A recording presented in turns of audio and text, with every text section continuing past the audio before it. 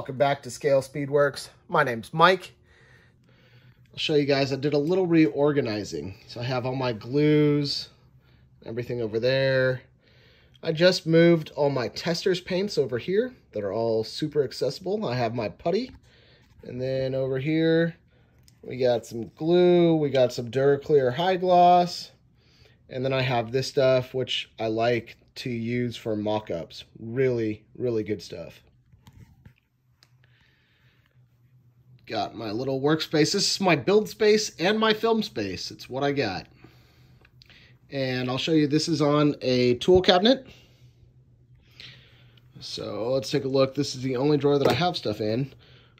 Screwdrivers, we got standard and Phillips. And this is my little storage area. Just a little bit of sandpaper. I got a couple of extra blades here, tweezers, just random stuff. Not a lot of it, not all of it, but this is where I keep some of it that I use on a regular basis. So the thing that I just got that really helped was these acrylic shelves right here. So these shelves are, I want to say maybe 15 by 2. They're deep enough to hold all the Tamiya paint bottles. So I put those up, leveled those out. They do come with little caps on the end, so your paint won't fall off. So that is really helpful. And then for the back, and you probably can't really see it, but I used double stick tape on here. Just stuck it to the side of the bench. Got everything in there. These paints fit, no problem, on those little shelves. I'll leave a link for those shelves in the description. Just bought them on Amazon in case you guys want to pick some up for yourself. This is my spray booth. Very, very fancy. Very dirty. And I don't know how I get anything actually painted or cleaned in here. But I do have a fan. I turn that on every once in a while when I'm working. So, spray booth, but really, really happy about these paint racks. Now, down here, I have some of the spray paints that I just bought. Let me talk about this for a second. Testors Extreme Lacquer. Haven't used it yet, but I just picked up some at Hobby Lobby. Look at that price.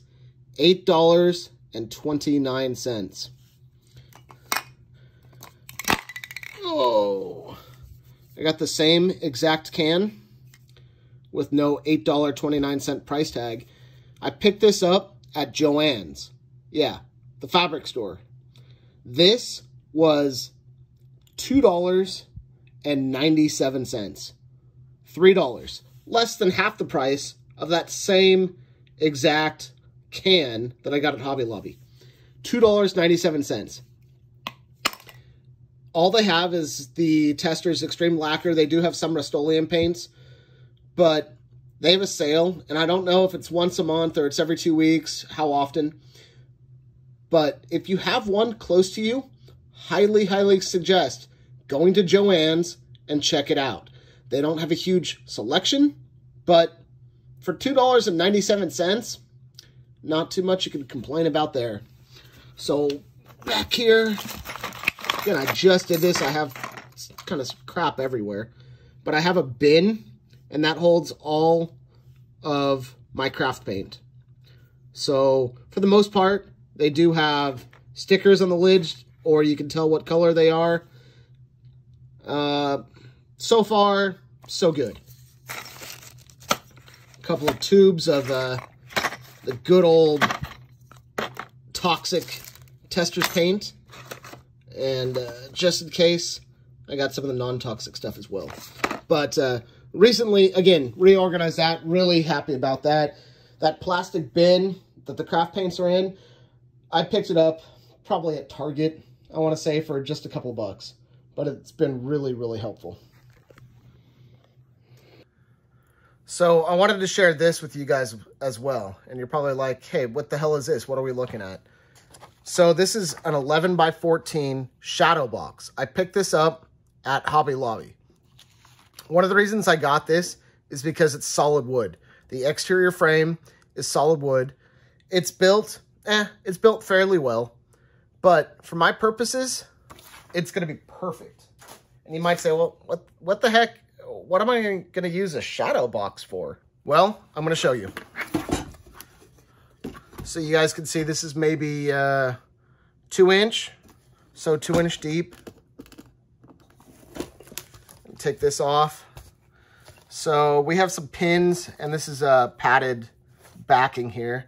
That could probably just be ripped right off, which is probably what I'm going to do. But, and unfortunately, it looks like the glass doesn't come out, but not a big deal. I'm going to fix that, or should I say break that later. So, this is what I'm going to use, and I'm probably not going to do it this year. Unfortunately, I'm going to apologize in advance to Mars over at Mars Garage. This is my plan for a diorama. Yep, I'm going to do a diorama for the Rust Bucket group build. Not this year, not going to make it. But what I'm going to do, yep, that is real glass. I got this stuff at Home Depot. This is 1 inch, 2 foot by 2 foot project panel. So this is just foam. It's foam insulation, 1 inch foam board. And, yep, I'm gonna cut that to fit. So that's gonna go in here. So once you have a shadow box, you already have you cut this to size, you already have a frame and a base for your diorama. For anybody that wants to build a diorama base, get some of this stuff. You see, it's already been cut. I picked this up.